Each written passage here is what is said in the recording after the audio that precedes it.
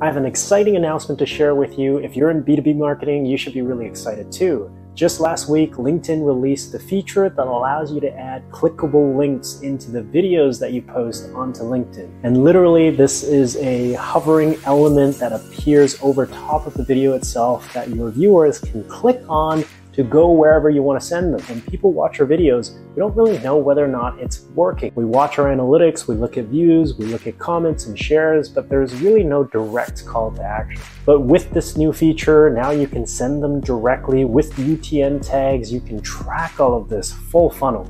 I've personally been waiting for this day for years. I feel like it was inevitable, but it just wouldn't happen, and finally it's here.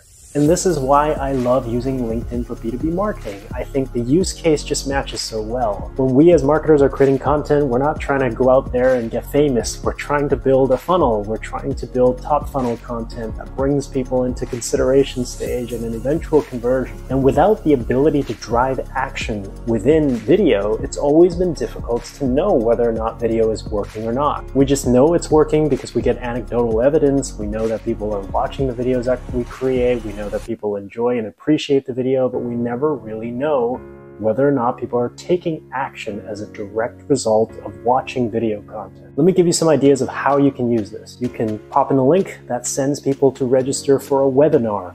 And at that webinar, you can ask for an email address, and then they can become part of your CRM. If you have gated content, like an ebook, now you can link directly there, send them there, and if they want to read your ebook, they'll submit their information, and now you have them captured on your lead funnel. The only tricky thing I noticed is that I couldn't find this option on my laptop or desktop. So you kind of have to go onto your mobile device, download the LinkedIn mobile app, create a video or make a video post, and then you should see a link icon that allows you to add that clickable link that appears over top of your videos. And as far as I know, this isn't something that you can currently do on Instagram or Facebook or TikTok, so this is quite special. I'm looking for ideas on how I can use this new feature, so please share with me your ideas in the comments below. And if there are any other exciting updates I come across, anything around social media, content marketing, or video, I'll be the first to tell you. But until then, I'll see you in the next video.